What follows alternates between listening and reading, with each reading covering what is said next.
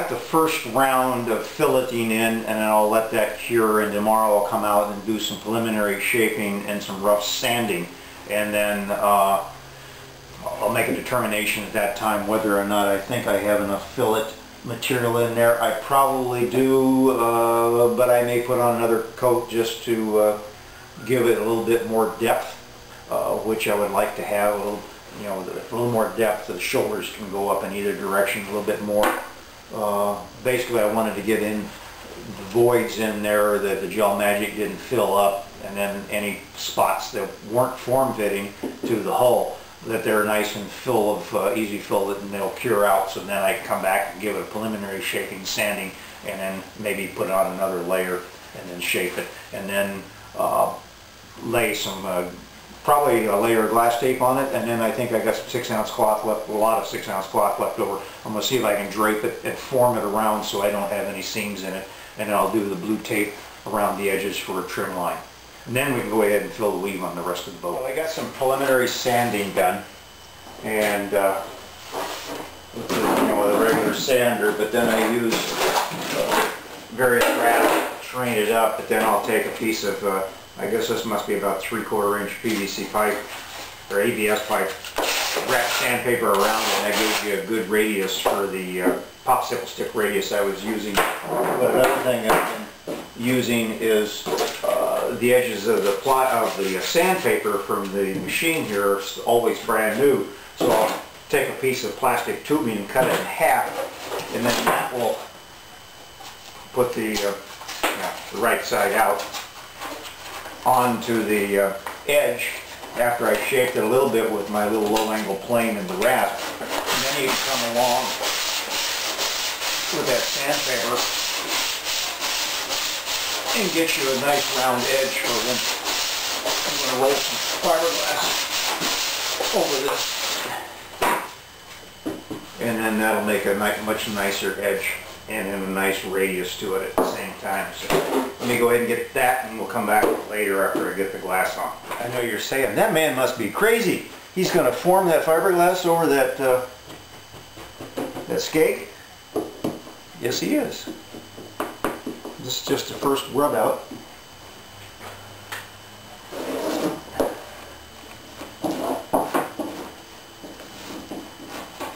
The thing you have to worry about now is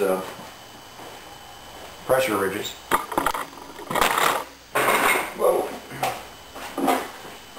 Coming down to, kind of use your fingernail like we said before to rub them down. I've ran the piece of blue tape along the outside edge of the 3-inch tape that ran along the seam. That'll give me a nice even straight line to cut to, and I have a little delta up in here.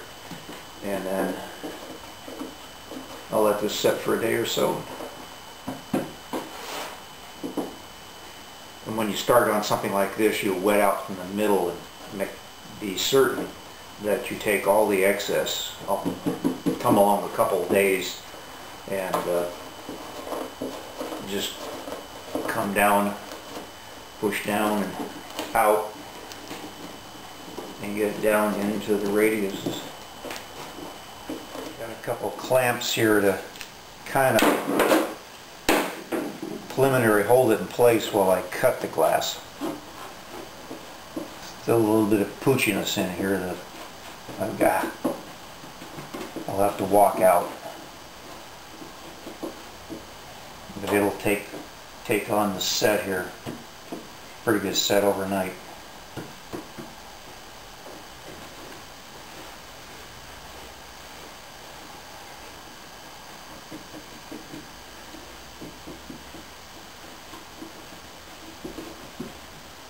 Later this winter, when I get done building boats, or I'm in the middle of a transition between this one and the next one, we'll have some fun forming up fiberglass into different shapes. There's some things I want to make that will be fun.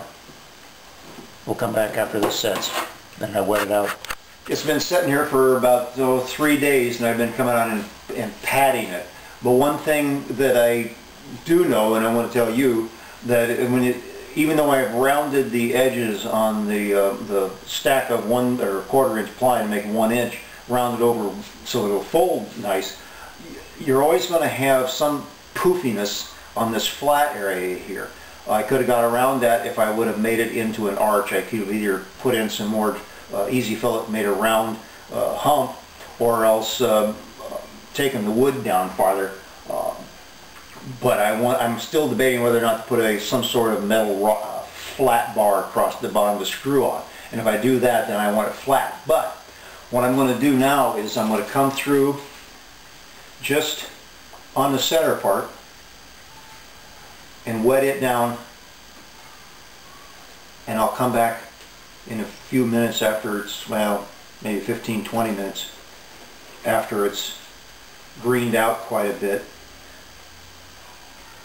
and finish up down the sides. But I want this to be stuck in place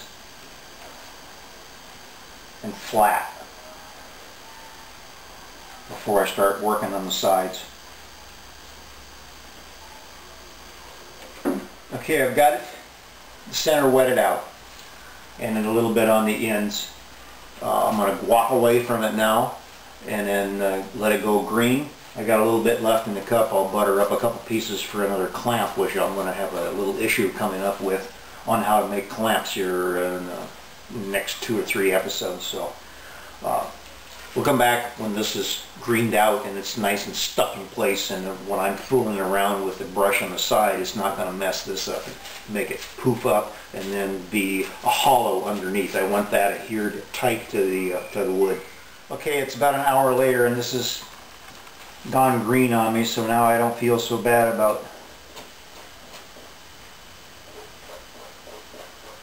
coming back and wetting out the sides.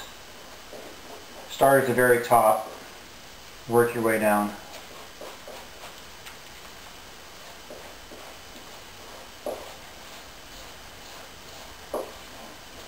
Be gentle.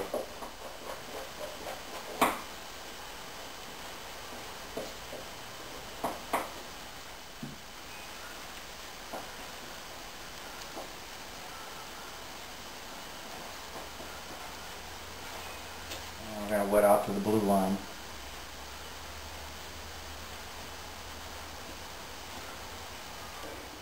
Cutting the glass after it's cured is about the same as green. It's a little harder. It still comes up. We'll do a little flyby here so you can see that the glass is wetted out solidly. There aren't any little light spots that showed that it lifted anywhere. But I'm going to go ahead and sand this out, fair that in, and we'll be done. And I've got it faired in just now. So now I can go ahead and sand it tomorrow. And we'll start on the weave fill. I've just finished sanding out the hull where I had put in the fairing compound yesterday around the edge. We cut off the tape and the glass for over the keel strip here. So this is all faired in now. I've gone over the whole hull with a couple pieces of sandpaper to smooth down the hull, because it's been over 72 hours since we last wetted out the glass. I forgot to mention that you have to wipe it down too, so I'm going to wipe the hull down now a couple times and get all the dust off.